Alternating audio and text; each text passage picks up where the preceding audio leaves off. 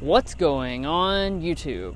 So the Mercedes GLC has long been Mercedes' best-selling vehicle, and for good reason.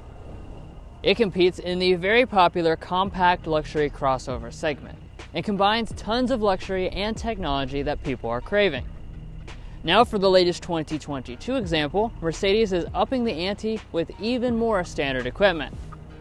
But without wasting any time, let's go ahead and get right into this review and see if this is still one of the best options in the class.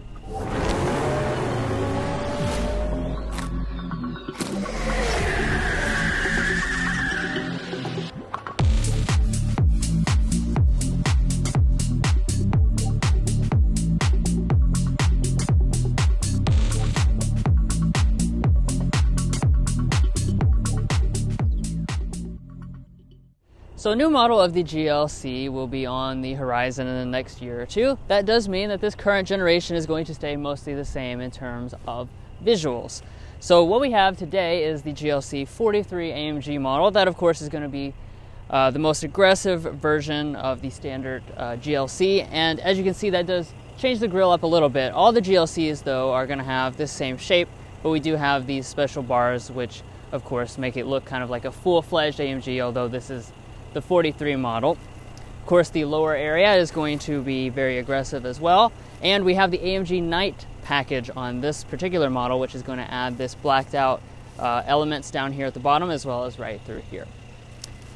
Now, as far as your headlights, of course, as you expect for a luxury product, we are going to have standard LED headlights. However, new for 2022, we have standard auto high beams, so that's a nice addition.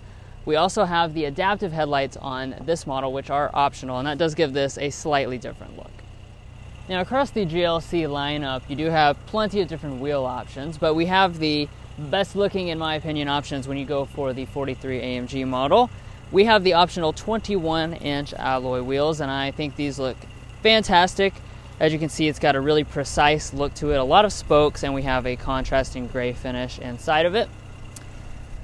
And as we move on beyond the wheels, of course, you're going to see your bi-turbo badge for the engine, which we'll talk about, of course, when we get to that section. And then our mirrors, blacked out with the Night package. They're fully loaded as well, so you have standard blind spot monitoring, heating, auto dimming, and power folding.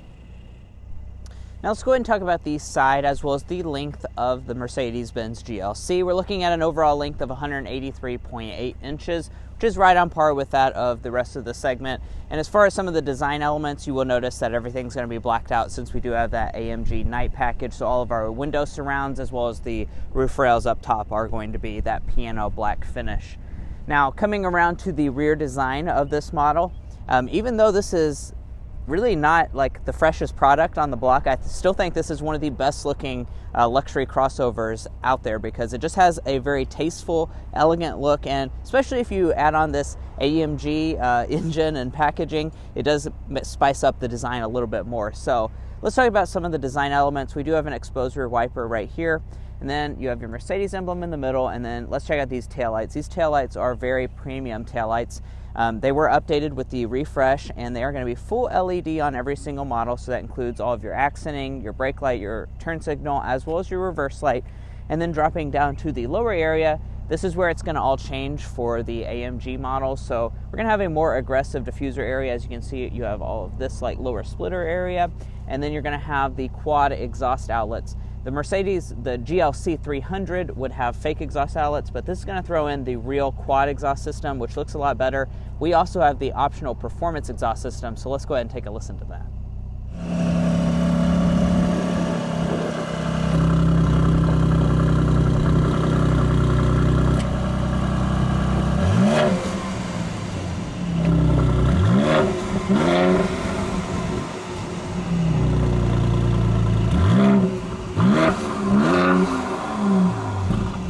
Now let's discuss the safety systems as well as the warranty information for the Mercedes GLC. So as far as your safety systems, we do have some updates for 2022. So in addition to forward emergency braking with pedestrian detection, you will now have standard auto high beam headlamps, which is of course a nice touch. Now, if you want the other two safety systems, you will have to go for the driver assistance package, which will further throw in your lane keeping assist as well as the adaptive cruise control system. Now, as far as your warranty information is concerned, you will have Mercedes-Benz's standard warranty. It's going to be a 4-year, 50,000-mile basic warranty and powertrain warranty, no complimentary maintenance. But guys, here on the outside, you can tell this GLC is a very classy and elegant look. Now let's go ahead and get in the interior, where I know there's a lot of luxury, before we take it out in a spin.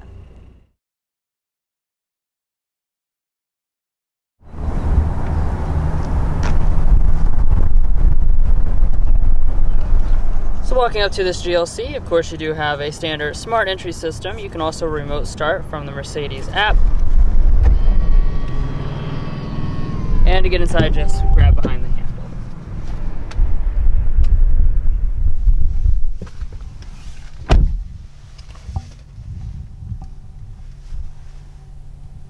Of course, this generation of the GLC has always had a very nicely finished cabin, and that does continue for 2022. But of course, as always, let's start off by talking about our different interior material and color choices. So we actually have the standard option for today's GLC. That's going to be an MB-Tex leatherette seat with the suede Alcantara insert here. So as you can see, a nice looking seat, nice bolsters here. I do like how grippy this Alcantara is. It feels pretty soft as well. Of course, you can get real leather in a variety of different stitching combinations, a bunch of different colors. You know, if you know one thing about German luxury vehicles, is that they're very reconfigurable to whatever you want.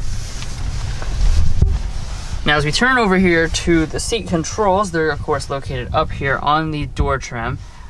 Standard on the GLC is actually going to be a very well-adjusted seat. You have 14 ways of power adjustment, including a power thigh extension. You also have a power headrest, which is pretty cool. And we do have standard 3-stage heated seats. Ventilation is available as an extra cost option, and standard memory seats as well. Well, let's go ahead and kind of start talking about our material quality inside of the cabin itself. So starting with the door trim. Wonderful leather that runs all through here with the stitching detail, cross stitch that runs up through there. You're going to notice a lot of this really nice open pore, I believe it's walnut trim. Looks and feels quite nice. We have a leatherette trim that runs across the upper part of the door. And here on the GLC 43, we also have that same leatherette that runs across the upper dashboard as well, with the stitching details. As we come down, we have a real aluminum accent. It's going to be padded plastic through there. And then of course, one of the signature elements of this generation has always been this waterfalling console here, with all of it finished in that nice open pore wood, as well as the leatherette along the outside edges. Now to start it up, put your foot on the brake and press the standard button.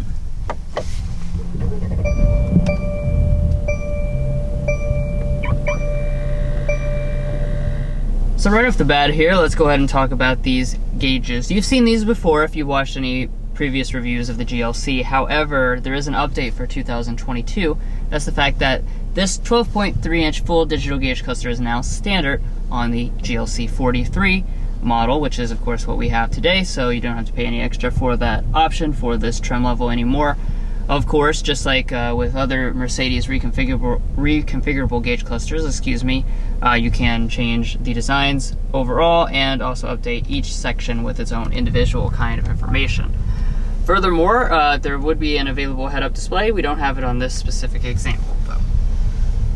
Now pulling back here to the steering wheel, with the 43 model, we do get the aggressive AMG steering wheel, which is one of my favorite steering wheels in the entire auto industry. I love the flat bottom design. I love how thick the side rims are. Got the perforated leather, real metal trim throughout here. Just a really, really nice steering wheel to hold on to. Large paddle shifters that are made of real metal as well. As far as the wheel itself, so it is going to be power adjusting. As standard equipment, we do have optional heating for $250. But let's go ahead and check interior storage next, because this still has to be practical.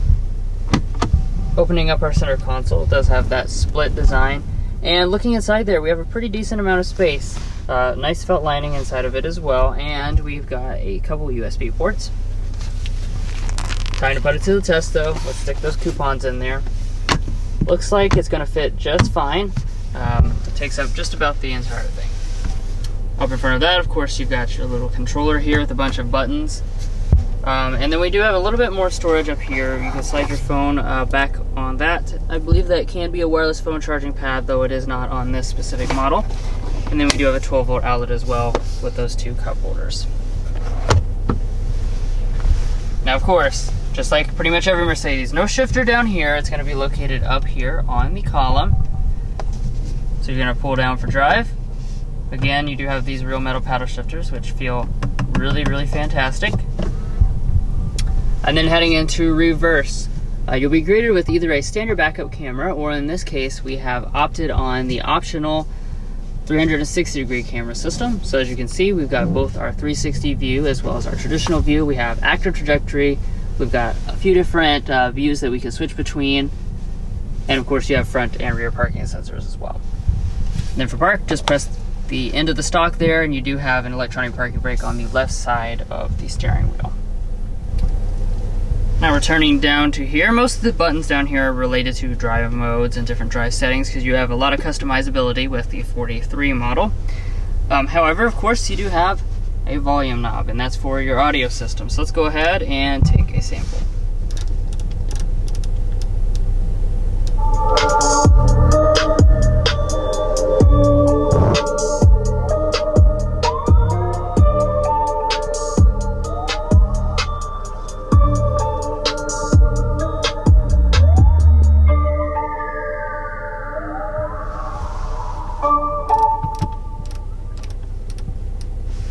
Yeah, so overall sound quality of this system is pretty nice. Of course, you can also option on a 13-speaker Burmester sound system if you prefer. Now moving on up the dashboard, you have a row of buttons there for a few different settings. We also have our row of climate controls. So we've got the standard dual zone automatic climate control set up on this model. When you make those adjustments, it appears up there in the main display. And then additional functions can be located by pressing the menu, and that's where you can make all of those adjustments right there.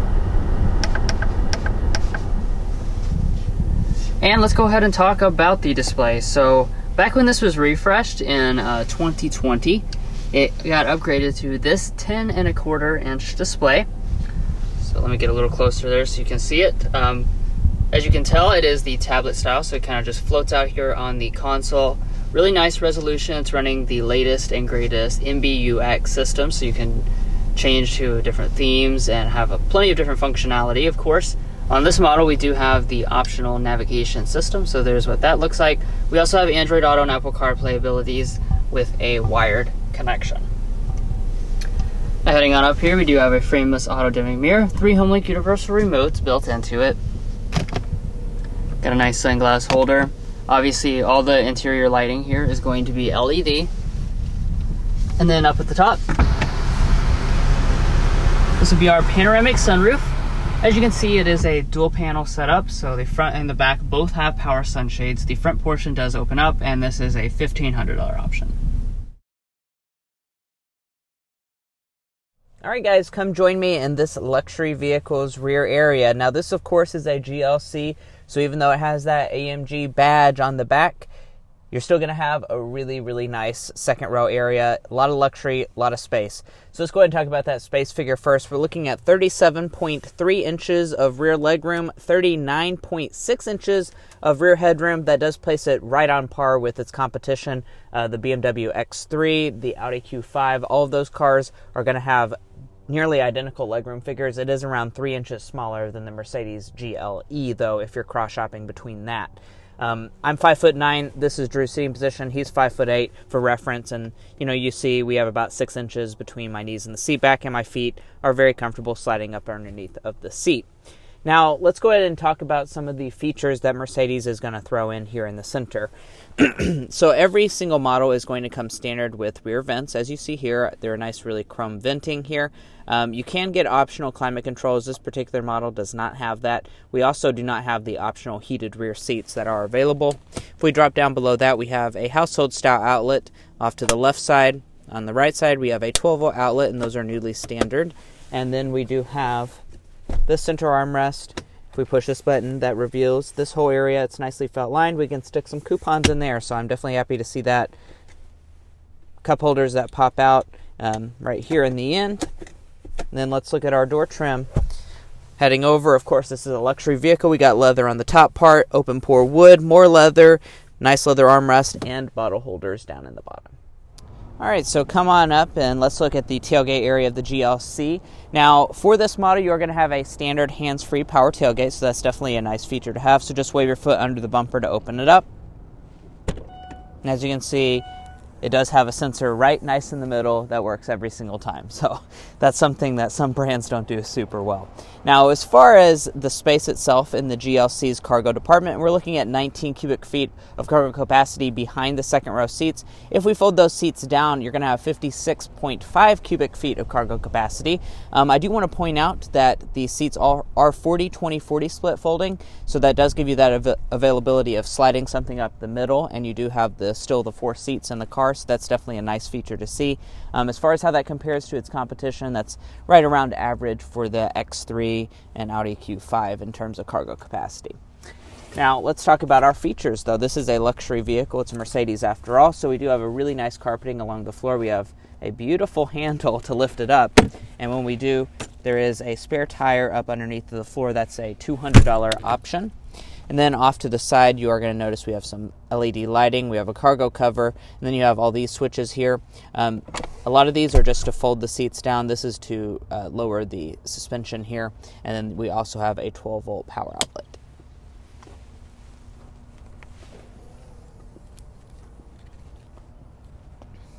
Now, for our passenger seat, we are going to have the same adjustments as the driver. So if you look over here on the door trim, we have hella adjustments, guys. Look at all these adjustments. We even have the power thigh extension. We have a power headrest adjustment. Literally anything you want, you're going to have that availability. We also have the 4-way lumbar support here on the seat itself, plus 3-person memory for the passenger side as well. Now, as far as the glove box is concerned, we do have a really nice one. This is going to be a good size glove box. I'm pleasantly surprised to see how big it is. You know, if you want your Hardee's coupons, they can fit easily up in here. We got it nicely fell lined. Then up top, we do have a sun visor. We have a smallish mirror. We also have some lighting up top. And we can detach the visor. However, we're not going to have any extensions in the end.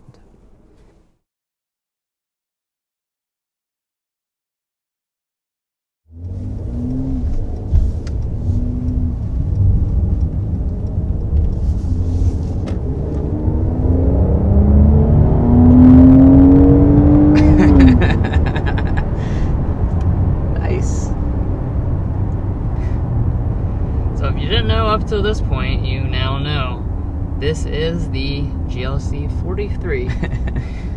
Yes, sir. Quite a lot of power on board with this, since we're upgraded to the AMG Enhanced 3-liter twin-turbo V6 engine, 385 horsepower, 384 pound-feet of torque. Yeah. And you can really feel that. I mean, especially the torque, it really pushes you back in the seat when you put that foot down.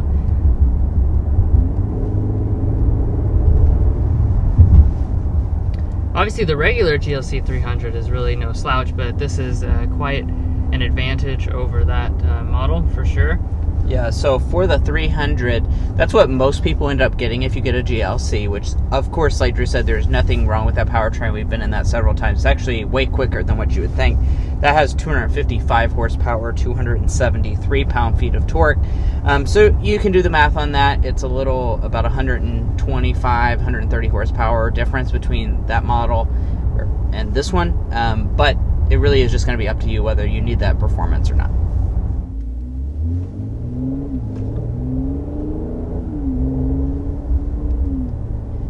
You can also probably tell that this model is going to sound a little bit better than a regular GLC 300.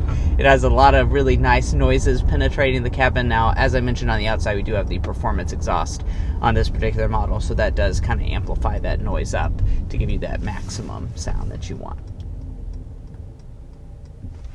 And it's actually not on right now. That was just the standard sound, so we'll talk a little bit more here, but when we take back off, I'll put it in Sport Plus with the variable exhaust on. That way you can get that maximum sound here.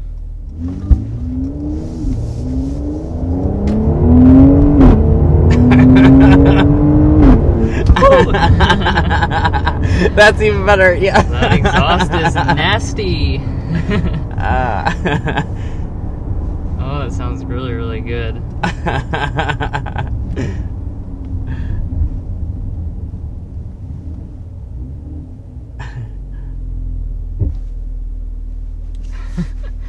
Yeah, really nice, really nice. I should talk about the transmission. You got the 9-speed automatic transmission on board with this. Really nice and fast shifts, as you can see, really crisp. It snaps those shifts off and you get that nice kind of backfire sound from the exhaust. On the sticker they call this speed shift. Yeah, I don't know it's fast. Yeah, that's not BS. It's pretty fast. Now, of course, we do have the 4MATIC all-wheel drive system. On the regular GLC, you can get rear-wheel drive if you don't need the 4MATIC system, unlike something like an Audi Q5. And as far as the fuel economy on this 43 model, you're looking at 18 city, 25 highway, 21 miles a gallon combined. If you're looking to compare that to the regular 300, that's going to be coming in at 24 miles a gallon combined. So only a 3 mpg reduction for going for this motor, which I really don't think is going to deter like many people from just like getting this motor. It's not going to cost you that much more at the pump. Is it detour? Is that a word? Detour? I don't know. Deter is what I was trying to call it. Yeah. Deter, like detour, like I was trying like to, a road a has road. a detour on it. I was trying. Deter is DETER. That's what I was trying to call it. Detour. I mixed the two. I was confused. I knew it wasn't right when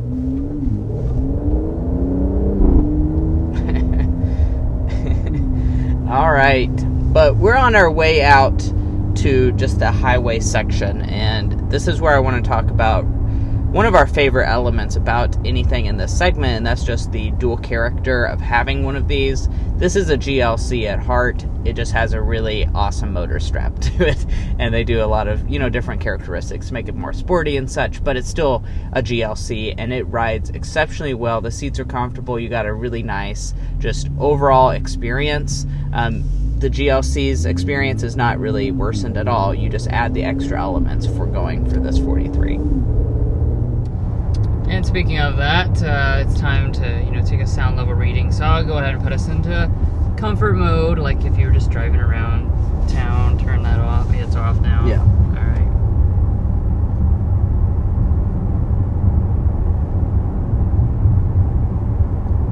56.2 is our sound level reading. That's a very solid reading for this segment. I think most of the competitors test right at that figure, so even having this bigger motor is really not going to penalize you. Once again, no penalties for going for this 43.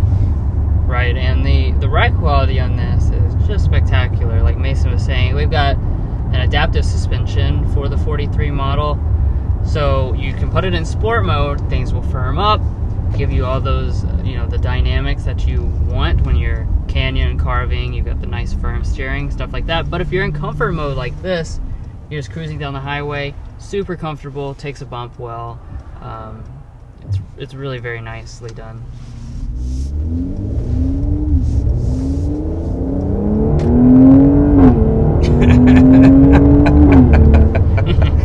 I love the popping. Oh, goodness. Oh, it's great. That is fantastic. And that's going to be today's slam dunk, I think.